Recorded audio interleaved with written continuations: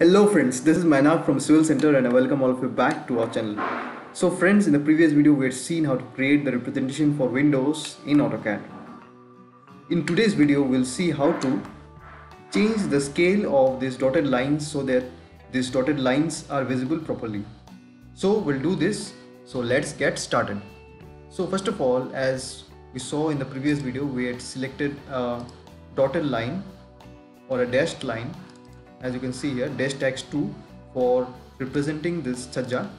Now we can change the scale of this so that the dots become visible properly. So we can do this using the command, a very simple command. It is called LTS scale. So you can select this, and after selecting this, it's showing that enter a new line type scale factor. We can enter a scale factor of say 0.05, and after that you can see this that the total lines are visible properly.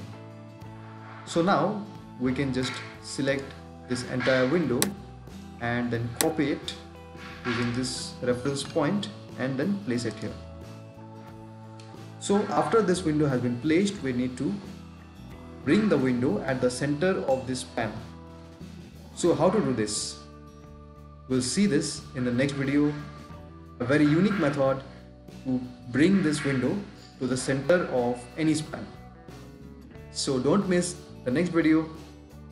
See you guys. Bye bye.